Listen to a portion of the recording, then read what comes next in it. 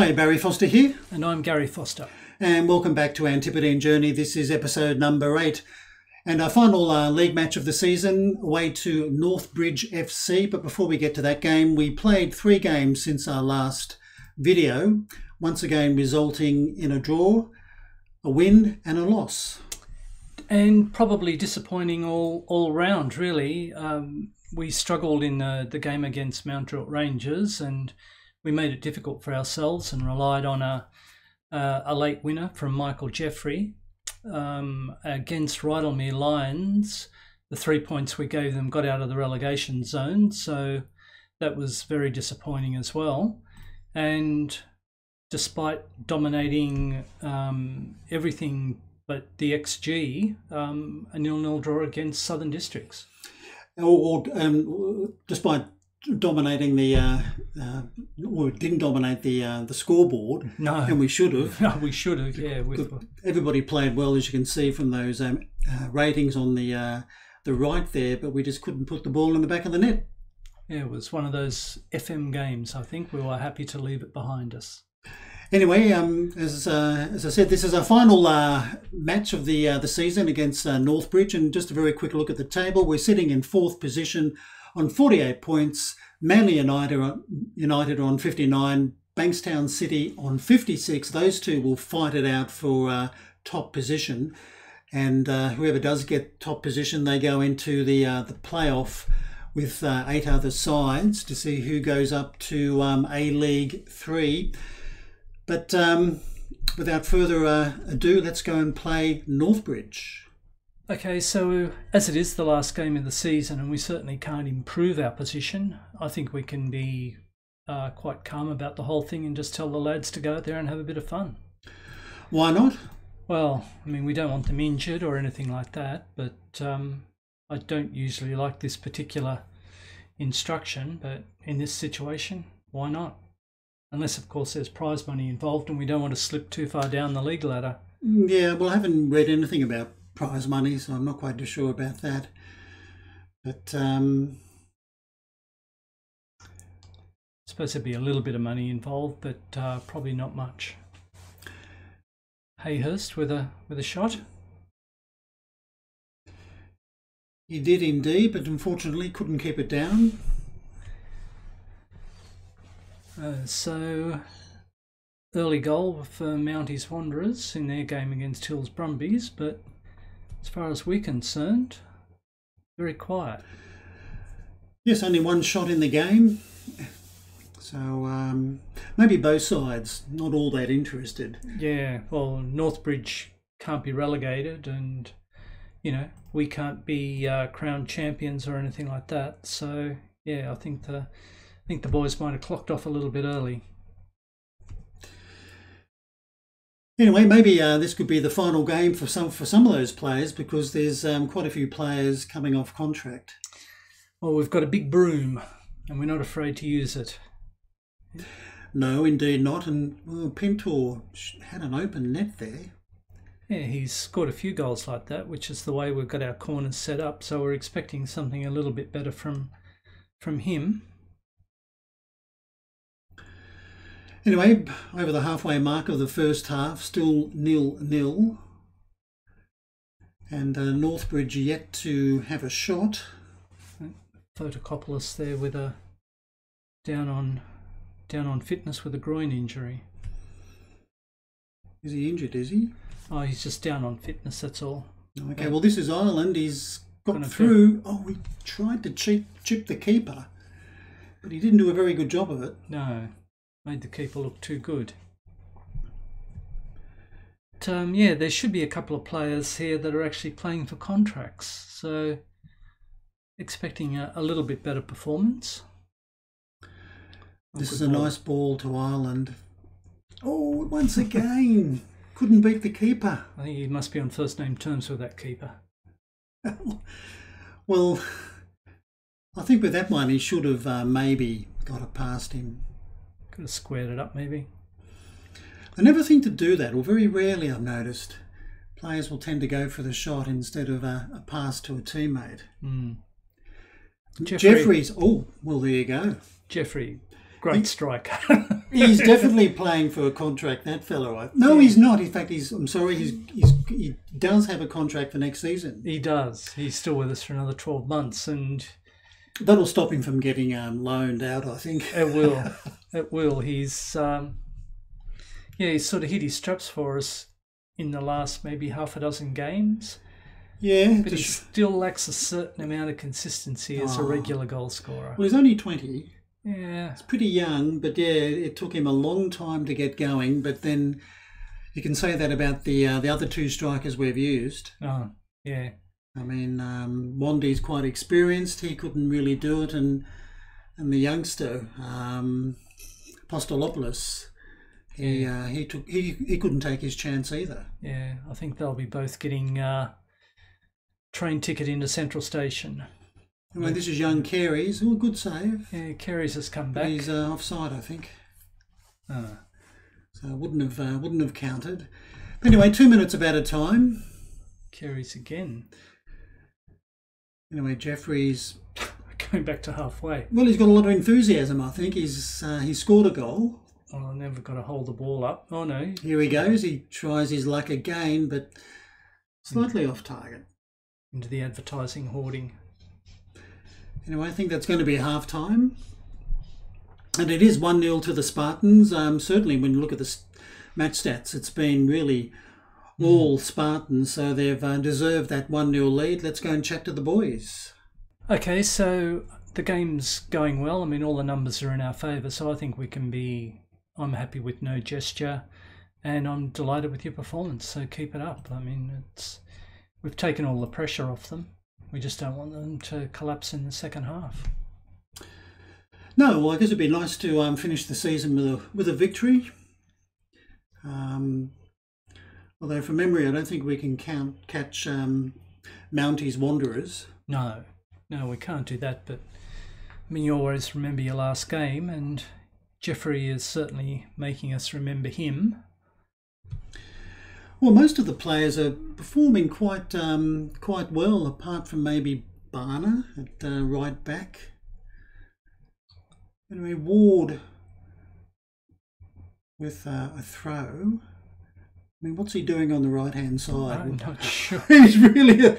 I think he's down for taking throws. We should do something about that, I think. Especially if we play him on the left.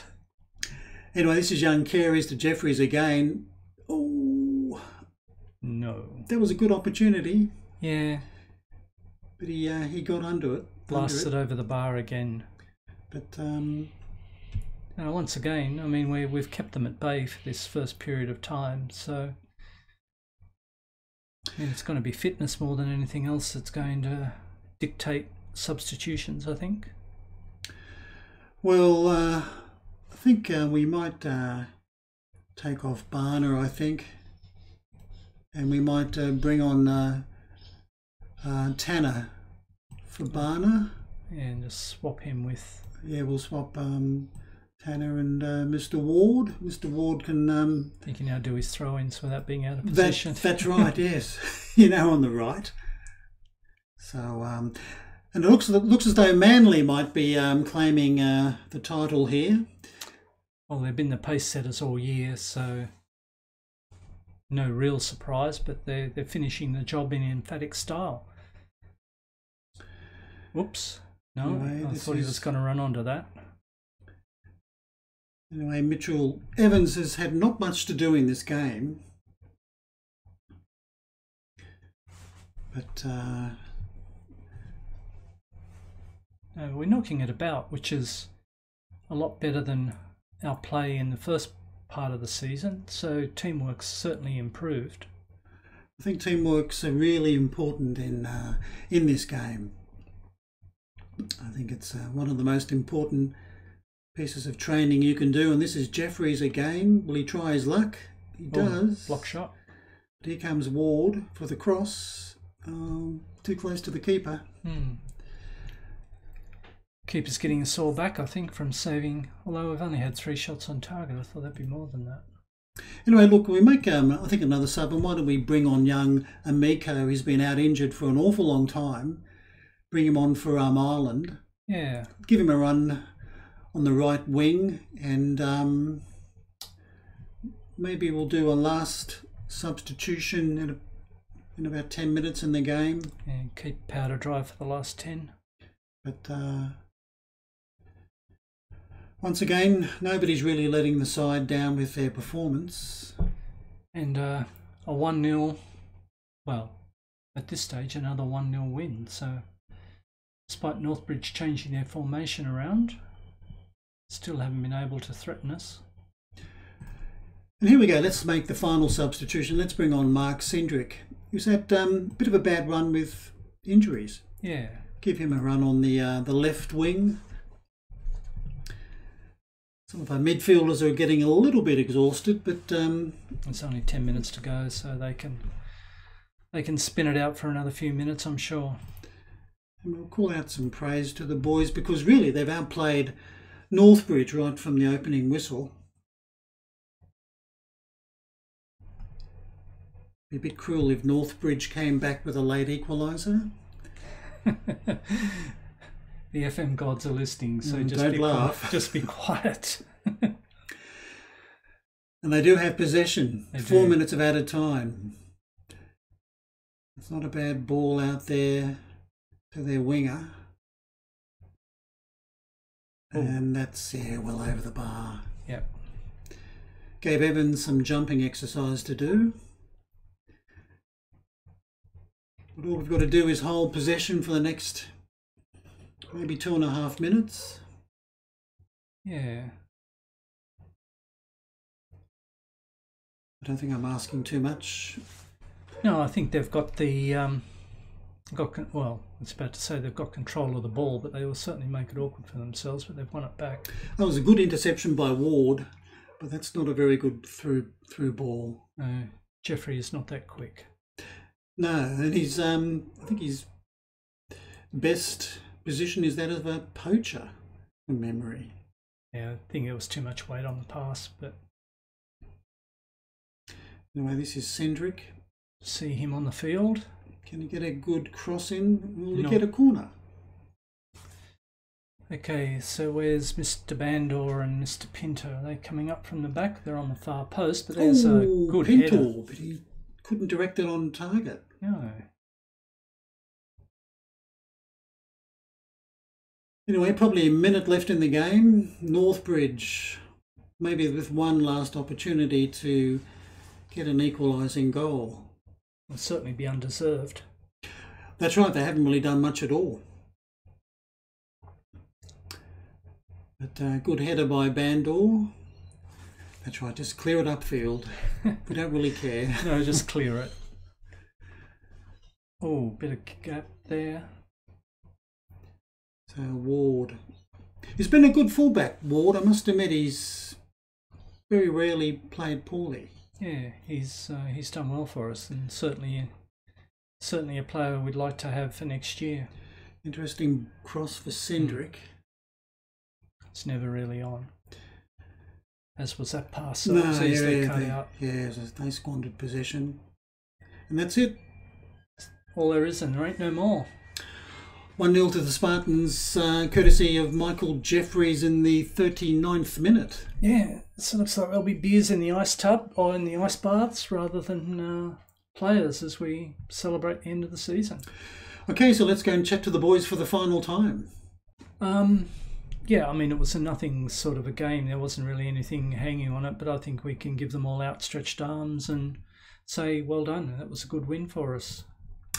Okay, let's see if Manly did take out the title. Okay, so Manly finish on top of the tree. Bankstown, Wanderers and Spartans, top 4. So just a damn shame that we couldn't get much closer. No, well, when you look at the 3 teams above us, they had much better goal difference than us with just a +6. So there was a bit of difference between the four sides, but I reckon that was a pretty good finish for us to come fourth. Yeah. Really? I mean, when you consider that the media and the board's expectations were mid-table, happy with that, but it just goes to highlight the need that we need to put a broom through some of our players for next year to challenge. Well, yes, we've got to sit down and do that. And as you can see, this is all confirmation here. Manly United secure the playoff spot. Remember, in this league, if you come first, it's not an automatic promotion position, and they are crowned champions. So well done, Manly United.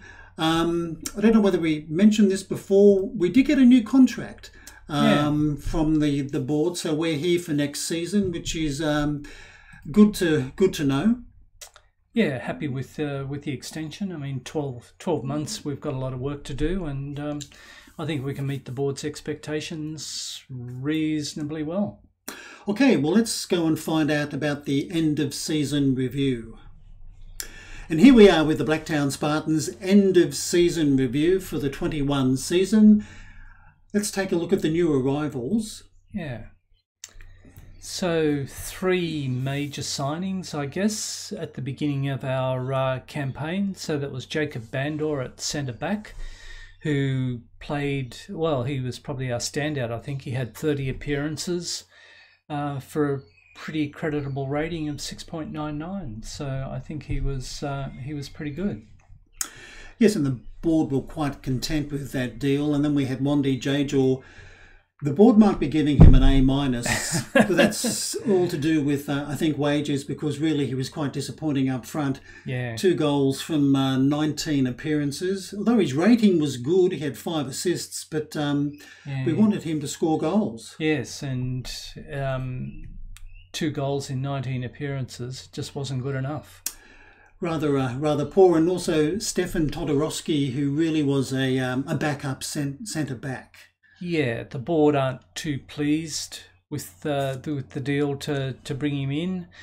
Maybe we did pay a little bit over the odds for him, but we needed him, so we stuck within our wage budget. So I don't think they could be that disappointed. No. Anyway, the season's results. This is well, how it all unfolded. We've got the Waratah Cup, which we got knocked out rather quickly by Prospect United 1-0. But the board weren't judging us on performances, and we got knocked out in the second round. So if they don't care, we certainly don't care. No, it's interesting that we don't have here the season results for the league. Yeah, well, that's just for the Waratah Cup. Maybe. Yes, I thought it might have appeared here as well. But anyway, moments to remember. The biggest win was a 4-0 beating of Northern Tigers. Yes, that was late on in the season, and it was actually our best performance, but it wasn't enough to get us into the mix into the finals. And the match to remember apparently was a 1-0 victory over the Mount Druitt Rangers. Away from home, and the goal of the season goes to Kriljar in that 4-0 win over the Tigers. Yes, he smacked it out in from outside the box, if I recall. So good performance from him. And the finances, well, not too bad. No, I think we kept a lid on wages. Obviously, you don't pay much in transfer budgets, so on transfer expenses. So the revenue was all important, and probably down to crowds, which I think were probably a little bit disappointing. And how do we line the boys up? Well, that's a pretty familiar line-up there with a 4-3-3. At the beginning, I think we were playing with a defensive midfielder, but we didn't really have the cattle to do that. So we went to a flat 3, I think, early on in the season. And that's pretty much as we would see our strongest starting 11, I would have thought, there with Jeffrey now as our main striker.